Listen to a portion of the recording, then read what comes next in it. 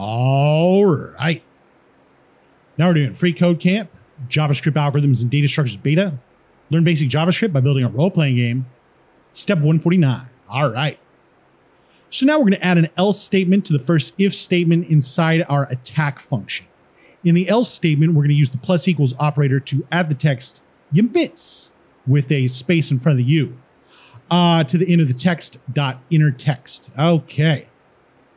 So yeah, we can do an else. We're going to do else, and then we're going to say inside here, what is it? Text.innerText. So text.innerText now plus equals the quotes space you miss, period. All right, so that should work. Let's go to the end and cap it off. Now, I don't understand really when they think we should and should not use the ternary operator. I guess if it's just long code, then they probably think that maybe we shouldn't. I don't know.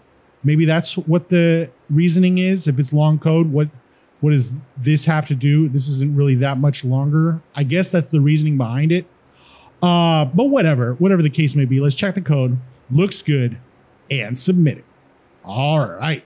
Now we're on to step 150 and we'll see you next time.